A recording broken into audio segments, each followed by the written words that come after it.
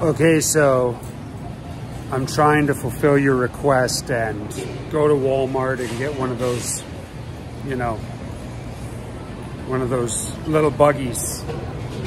But they're all taken already.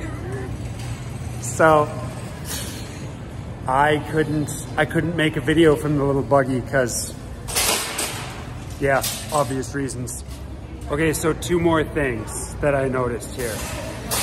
One of the things that I noticed that's different is speed limit's a little bit faster on this side of the border.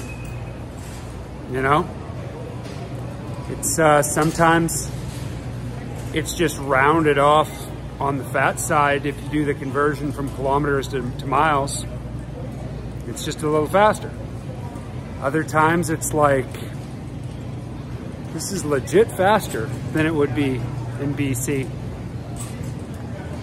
Another thing that's absolutely strange, there's no crows here. What is up with that? There's like a deer carcass on the way to Rathdrum, and it's been there for days. The head is still intact, you know? In BC, you know, when you got a carcass someplace, you know, every day you drive by, those birds have done their work. Probably some kind of scavenger, a bear maybe, something's come by, whittled away at it, and you see the carcass slowly disappear on the side of the road. But not here. Weird, right? I can put garbage in the back of the pickup and leave it for hours and come back and be like, oh, my tunnel cover wasn't closed. Doesn't matter, nothing ripped it up. Weird, right? No crows, no ravens. All right, here's another part of Walmart that isn't at home.